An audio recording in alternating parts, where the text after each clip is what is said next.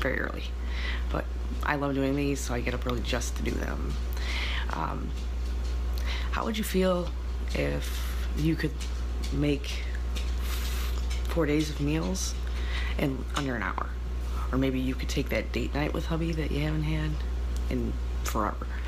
This is kind of what the time management series is going to help you do. It's going to help you find out, add in those activities that you never thought you'd be able to do into your schedule, while also getting more accomplished in a day. Today I'm actually going to show you how to get your priorities straight. The biggest thing I wanted to tell you guys about today is I have a freebie for you. It is actually a schedule download that you can get it. I'll put it in the link in the replay post of this video for anyone that's watching live, and anyone that's just getting on now or later, you'll see a link below for the schedule. It's actually the same one I use. I use it in a digital format, so later on maybe I'll do like a recorded video and show you how I use that. I use Google Calendar, and I love it, and I have alerts set up in it and everything, so I can stay on task during the day. So what do you have to do today is the first thing, because we're going to get our priorities straight. What are the necessary things you do? Like, you have to get this done. Someone will be malnourished, hurt, possibly die. Those are the things that, like, those are the necessity activities.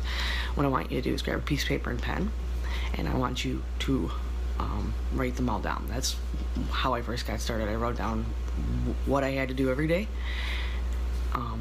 made a list of that, or in a week, we'll just say. After that, I want you to write down the days that you have to do these things. They have to be done by, and how much time it will take to do each one of them. So next to list each activity, and then after you're done listing all of them, list what day they're due on, and then how long it'll take to do it. Like, for instance, on Tuesdays my son has soccer practice, so I have to pick him up later that day, so I write down Tuesdays 3:30 I have to pick him up from school. Or for instance, these lives, 3:30, 4 in the morning. Every day I have that time blocked out to do these lives. Now once that's done, I want you to write down all the activities that you've wanted to do but never had time to do. That is the one. This is where it's going to get fun, because basically I'm going to show you how you can fit things into your schedule. You're going to notice when you list those activities, print out the schedule and download it when we're done. You're going to list all those activities and the times and days that they're all due on, and you're going to notice empty pockets of time. And that's where we're going to try to fit in these things we want to do to get through our day, and the things that will help us de-stress and reach goals if we have goals, and be more productive, basically. Because we all need to, we're all going to be working really hard getting everything done every day, and we all need to decompress and get away from that. Otherwise you're just going to be stressed and anxious all the time.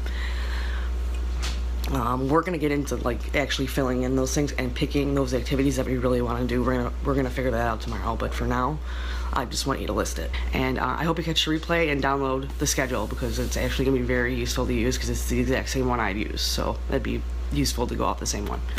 I hope you enjoyed this. Don't forget to leave what's your one activity that you really want to do in the comments, because I want to hear it. I'll talk to you tomorrow morning.